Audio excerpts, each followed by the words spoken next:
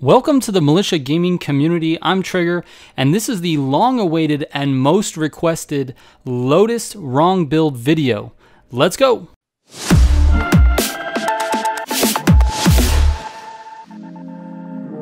The Militia Gaming Community and Dave Loves Games came together to create a community Discord.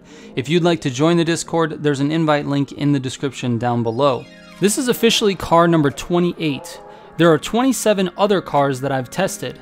If you're interested in checking those out, I'll leave a link to the builds playlist in the description below. If you've been following my builds, you know exactly how these tests go, but if not, go back to one of my earlier tests so you can see the methods. I don't want to bore anyone with the process every single time I do a video like this, so I'm diving straight into the meat and potatoes. The Lotus was fairly easy to test. There were only two engines that gave this car a 400+ rating, and one outperformed the other by a decent margin. The 308 horsepower 2.8 liter flat 6 is the winner. I was able to run a 255.5 on Arian, which puts this car just outside the top 10 at number 11. Again, this is just my personal top 20. On Aardvark, I was able to run a 435 flat, which again is just outside my top 10 at number 12. These times came after I tested tires and gearboxes, in which I found the track tires to be the fastest and the 8-speed gearbox to work the best for an automatic transmission setup. If you're driving manual, the 7-speed is often the best choice. The back end of this car likes to slide out quite a bit, so I decided to go with the track tires and then drop the downforce by 2 steps. I tested the race tires with the downforce up, but it really hurt the car's already weak top speed. As a track car overall though, this thing really isn't bad at all. It only really struggles to get from 200 to 230 miles per hour, which can be a letdown in longer, straighter races, but for the majority of the tracks in this game, it works out really well. It's got a very tight turning radius, which yields excellent cornering, and it's a very light car, so low-end acceleration is very good. I also recommend the Super brakes instead of the Elite. I honestly wish I could equip the Sport or the Pro brakes because they still bite just a little too hard, and I found myself over-braking going into corners a lot. So definitely pick the Super brakes, not the Elite ones. Alright, so the full build looks like this. 308 horsepower flat 6 engine, Ultimate Plus engine parts, Ultimate Dual Turbo, Ultimate 5x3 pound NOS, Super Track suspension, Super brakes, Elite track tires, Elite Plus clutch, Elite Plus 8-speed gearbox, Super Track differential, minimum steering sensitivity, and downforce down 2. Let's move on. As a drag car, it performs well due to its low weight. It puts up a 8.6 quarter mile with a 1.970 to 60. After testing all of the gearboxes, the 8-speed was once again the fastest option, paired with the same 308 horsepower flat 6 engine. The 8.6 quarter mile puts the Lotus at number 11 out of the 30 cars that I've tested, but with NOS, I'd be willing to bet it can compete with anything except the Beetle.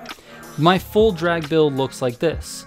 308 horsepower flat 6 engine, Ultimate Plus engine parts, Ultimate Dual Turbo, Ultimate 1x15 pound NOS, Super Track suspension, Super brakes, Elite drag tires, Elite Plus clutch, Elite Plus 8-speed gearbox, Super Track differential, and minimum steering sensitivity and minimum downforce.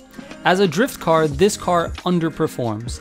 I expected a better drift experience and I was let down. There are so many cars that can do it better, so I'm not going to waste much time on this section.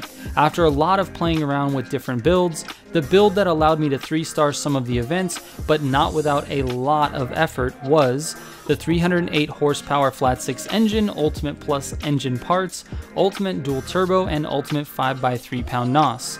I used the Super Speed Cross suspension, Super brakes, Elite drag tires, Elite Plus clutch, Elite Plus 8-speed gearbox, and Pro Drift differential with a maximum steering sensitivity and minimum downforce. Now you can use any parts you'd like. The three most crucial parts on this build are the Speed Cross suspension, the drag tires, and the Pro Drift differential.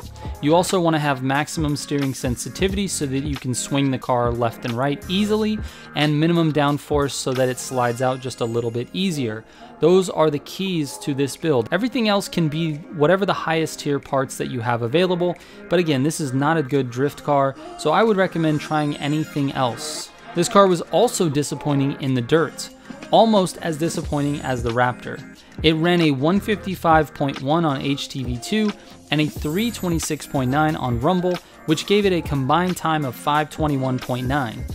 Its problem is the top speed in the dirt. The faster dirt cars have the ability to do 140 plus miles an hour in a straight line in the dirt, and this one tops out at around 127. I played around with tire options, suspension, and downforce, and it still underperformed. It sits in the 20th spot on my list, so I'd recommend trying a different car for dirt races, but here's my fastest dirt build. Same 308 horsepower flat 6 engine, Ultimate Plus engine parts and Ultimate Dual Turbo, Ultimate 5x3 pound NOS, Super Rally suspension and Super brakes, Elite off-road tires, Elite Plus clutch, Elite Plus 8-speed gearbox, Pro Rally differential, maximum steering sensitivity, and minimum downforce. And that's it for this one, guys. Super short and to the point. Thank you so much for the continuing support. I know I've made a few Project Cars 3 videos lately, but I'm still making Need for Speed content because you guys have been super supportive. As always, I raise a barks to all the Militia subs, and if you have any questions about this video or any video, make sure you DM me on Instagram. Thanks everyone, I will catch you on the next one. Trigger out.